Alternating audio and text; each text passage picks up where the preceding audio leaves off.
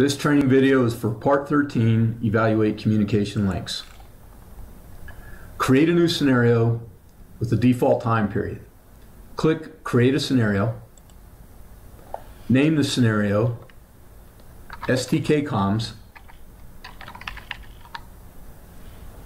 Keep the default start time and keep the default stop time and click OK.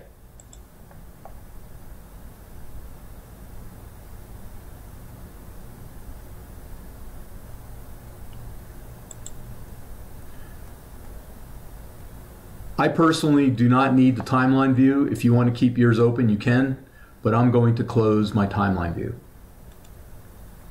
Next, save your scenario by clicking on the save icon in the STK toolbar area, and in the Save As window, click Save.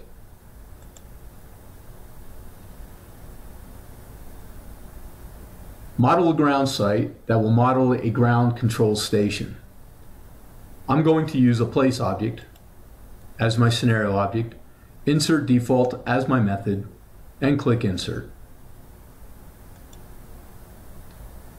I like to give all my objects meaningful names, so I'm going to the object browser, right-click on your place object, select Rename, and call the place object Ground Station.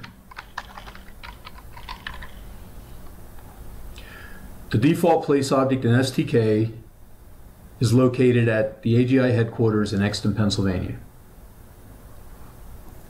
Next, we'll model a moving satellite that has visibility to the ground site.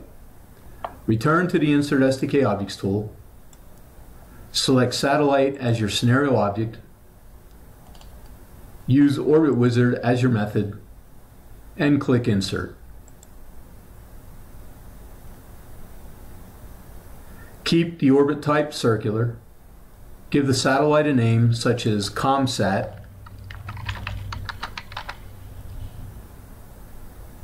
I'm going to change the RAN to ensure I have at least one pass over Exton, Pennsylvania, which is where AGI is located. So in the RAN, I'm going to change that value to -50 degrees. Anytime you're using the default units in STK, the easiest, fastest way to do this is highlight everything in that field and just type in the value. So in this case, I'm going to type in -50 and then hit the tab key, and STK will put in the default unit for you. Then click OK.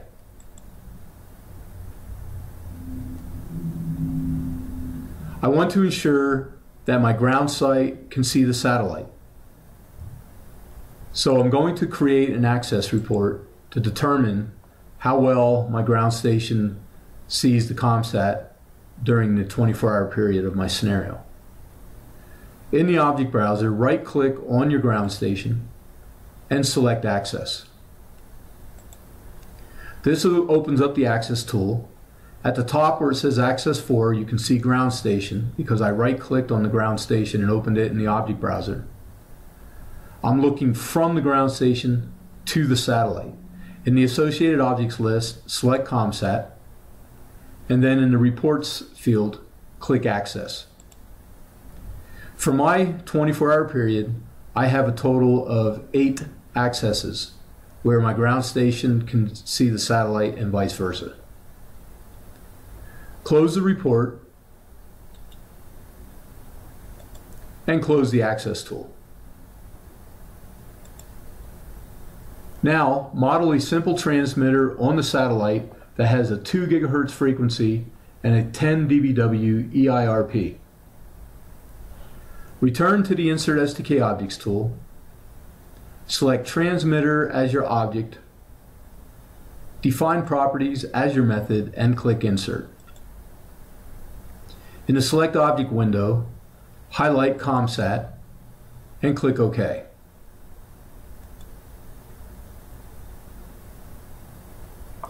We're going to keep our transmitter type as a simple transmitter model. This gives me an isotropic antenna. Go down to Model Specs, change the frequency to 2 GHz, and change the EIRP to 10 dBW. and then click OK.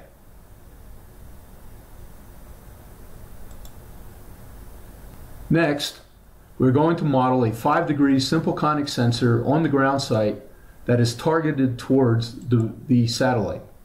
The reason we're doing this in STK is you can use the sensor object to act as a motor, as some sort of servo motor that can dongle an attached antenna to follow a targeted object, in this case a satellite. So return to the Insert STK Objects tool, select Sensor as your object, define properties as the method, and click Insert. In the Select Object window, highlight Ground Station, and then click OK. Leave the sensor type as a simple conic, change the cone half angle to 5 degrees. We're simply going to use the sensor view, the field of view, as situational awareness of where the sensor is actually pointing towards, which again will be the satellite. Browse to the basic pointing page, change the pointing type to targeted, and in the available targets list, select ComSat, click the right arrow, and move ComSat over as your assigned target. And then click OK. In the object browser, rename the sensor Motor.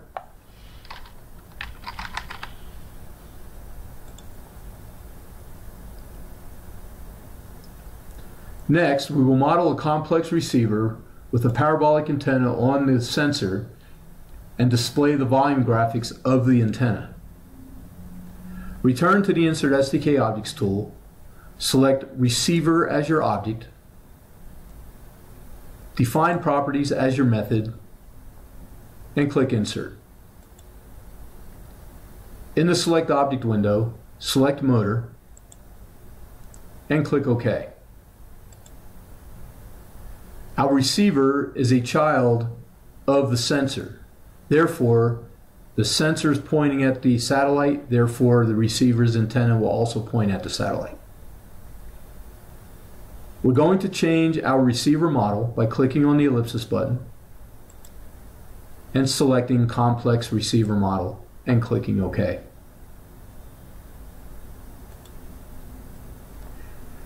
The frequency of the downlink was 2 GHz. By leaving auto track enabled, this receiver, when I do a link budget from the receiver to the transmitter, the receiver will automatically tune to the transmitter's frequency. Click on the Antenna tab. In Model Specs, we will change the type to parabolic by going over to the right and clicking on the ellipsis button. Change the antenna to parabolic and click OK.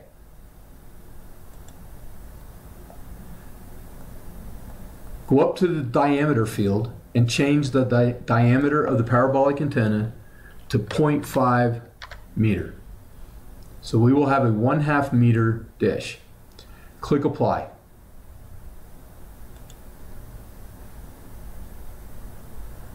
Next, we will display the volume graphics for the antenna on the 3D graphic window.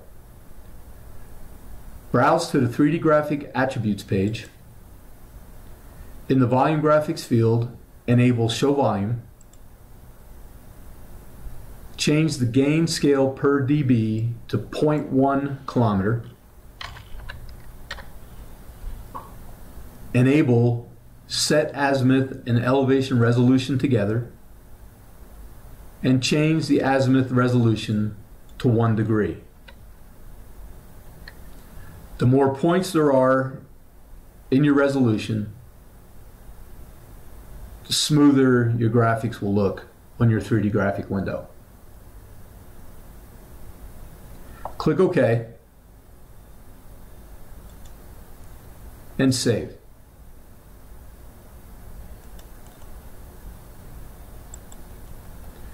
Let's do an access from the transmitter to the receiver. So right click on the transmitter in the object browser and select access. In the associated objects list, expand ground station and then expand motor. Select your receiver. Go over to the reports field and click access. I'm going to use this so I can quickly view my volume graphics that we created during our last step. So in my first access, on the start time, right click on that start time, select start time, and then select set animation time. And if you look in the animation toolbar, your animation time is exactly the same as the start time for this particular access. Bring your 3D graphic window to the front. Go up to the object browser, right click on ground station, and select zoom to. If you're using Terrain Server and you have Bing Maps, give it time to render. And I want to see my volume graphics, so I'm going to fast forward a little bit, well, step forward a little bit to get my volume graphics out of the dirt. So to do that, I'm going up to the animation toolbar and I'm going to step forward multiple times till I get my axis up a little bit so I can see the volume graphics of my receiver antenna.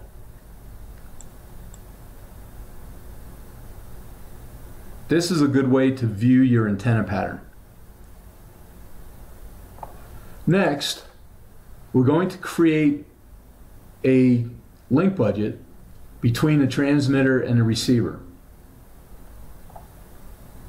So return to the Access tool by clicking on the Access tab at the bottom of your screen. Access 4 should still show the transmitter. In the associated objects list, you should still have the receiver selected. And go over to the reports field and click link budget.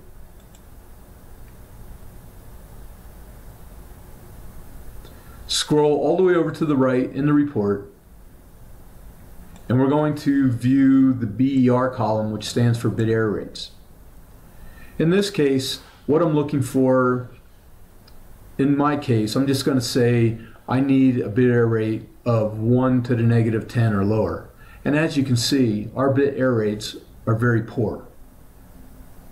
Most likely this has to do with the transmitter power. So let's fix that. Return to the object browser, right click on your transmitter and select properties. Let's change the EIRP to 20 dBW. Click OK. And when you return to your report, go up to the toolbar in the report, put your cursor on refresh and click refresh.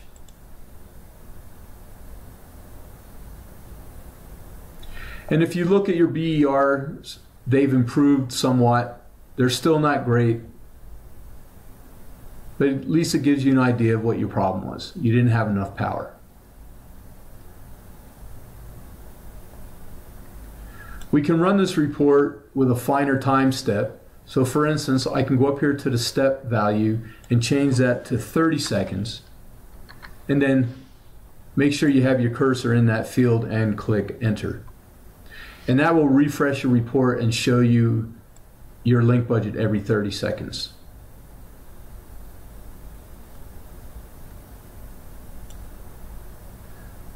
I'm going down to the report tab, right click and select close. And do that for your other report, your other access report that you created a moment ago. Close that also. Return to the access tool. What we're going to do now is create a custom graph for your transmitter to the receiver access that displays the carrier to noise ratio. Underneath the Reports field in the Access tool, click the Report and Graph Manager button. What we're going to do is we're going to create a custom graph. So in the My Styles field, select that, and then go up to the toolbar area and click Create New Graph Style. Let's name this new graph style CN for Carrier to Noise, and then click the Enter key. This will take you to the properties of this new graph. On the left are your providers. There's a lot of providers in STK, so sometimes it's easier to filter out and look for the provider you want to use in your report or your graph. So up here on the filter line, I'm going to highlight the asterisk and get rid of that. And then I'm going to type in C over N, C slant bar N, and then click the filter button. Now I only have 3 providers to look through. I'm going to start with link information, expand link information, and scroll down till you find C over N. Select C over N, come up to the Y-axis field and click the right arrow and move C over N into your Y-axis. Go down to OK, click OK. And now if you look in the My Styles field, you can see your new graph. Select CN and then click Generate. When you're doing graphs in STK, sometimes you might want to sample your data more to make a nicer looking graph or to see more information in the graph. In this case, what we will do is go up to the graph step and change that to 1 and then hit Enter. And it just gives you slightly more information. A lot of other times in STK when you're doing graphs, 60-second graphs will give you jagged lines, where if you change the step size to 1, you'll see rounder, nicer looking lines. It just depends on how much data you want to see in your graph. Close the graph. Close the Report and Graph Manager. Close the Access tool and save your scenario.